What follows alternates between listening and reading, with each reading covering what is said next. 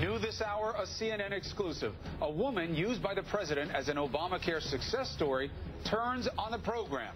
We'll tell you. The White House facing two more embarrassing revelations in the never-ending Obamacare fiasco. First, newly released documents revealing a private consulting firm warned the administration that healthcare.gov, that the website could be a disaster in the making. Way back in the spring, they got these warnings. And the second problem, a CNN exclusive. A Washington state mom hailed as an Obamacare success story by the president in a speech just last month. Well, now she says she can't afford the insurance and blames the state health care exchanges. Let's bring in senior White House correspondent Jim Acosta, who has all of these late details this morning. Good morning, Jim. Good morning, Kate. That's right. Jessica Sanford was cited by the president as an Obamacare success story at a health care event he had here at the White House in the Rose Garden on October 21st. That, of course, being just last month. The 48-year-old single mom from Washington state purchased what she considered to be affordable health care, a life-changing event, she said, on the Washington State Health Exchange, and she decided she was so excited about this news she wanted to write an email to the president to say that this had really changed her life and that she was thankful for the Affordable Care Act. The president included her email in his remarks to people on hand for the event. Here's a bit of what he had to say. I recently received a letter from a woman named Jessica Sanford in Washington State. Here's what she wrote. I am a single mom. No child support, self-employed, and I haven't had insurance for 15 years because it's too expensive. I was crying the other day when I signed up. So much stress lifted.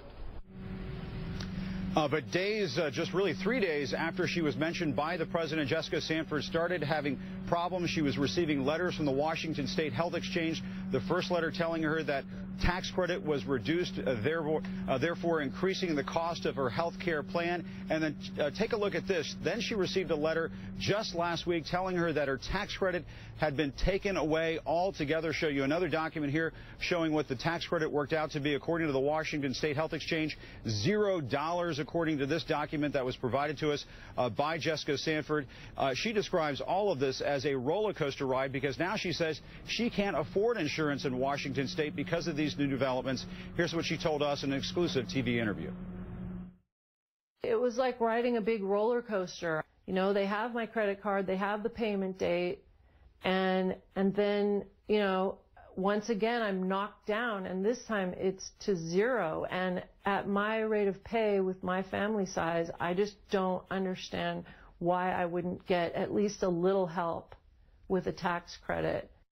It was a huge disappointment, and especially since I had, you know, my story had been shared by the president, I felt like, you know, I just felt really embarrassed that, you know, he had quoted my story, and then come to find that the Washington Health Plan Finder, the website here in our state, had grossly miscalculated, or they're having a problem figuring their tax credits.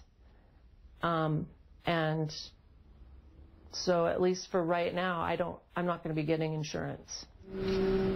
Now, Jessica Sanford is not alone. According to this letter that she got from the Washington State Health Exchange, also known as Washington Health Plan Finder, it says that other Washington State residents, applicants to the State Health Exchange, are also receiving these letters informing them that their tax credits had been miscalculated. When we went back to the Washington State Health Exchange officials for a comment, they said that they were already looking into it and would get back to us. But guys, Jessica Sanford tells us what is so frustrating about all of this is that she's a President Obama supporter. She voted for the president. She supports the Affordable Care Act. But she says after being held up as an example of what was working right with the health care plan, according to the president, she now sort of feels like an example of what's not working, at least in her home state of Washington State. And one other thing we should point out, you mentioned that those documents that were released by a House Republican committee chairman last night, those documents indicate that as of last March, senior White House or senior administration officials, including Kathleen Sebelius, the Health and Human Services Secretary, was aware of some of the problems with the website earlier this year, back in March. Those concerns, according to Republican members of this one committee, the Energy and Commerce Committee, they feel like they were not told the full story by Kathleen Sebelius based on those documents that were provided by a consultant firm that was advising the administration on the health care plan.